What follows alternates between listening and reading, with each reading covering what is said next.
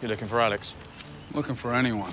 The more people we find, the better our chances are. Yeah, but you're hoping one of those people is Alex. I think you're hoping one of those people is Alex.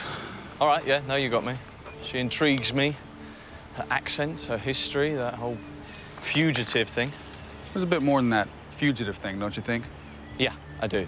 Which is why I don't exactly buy the narrative you've constructed wherein you barely know each other. I've seen photographs of you two together and all your super friends. You still meet up? Huh? Still talk? No, the occasional dinner party, group text, karaoke Thursdays. What about that southern Shh, quiet. And that agent who helped build the bomb, the cute one, the one who didn't die? Where did he go?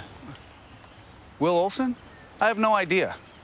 And those people gave their lives so that others could live. So show some respect. All right, sorry, yes.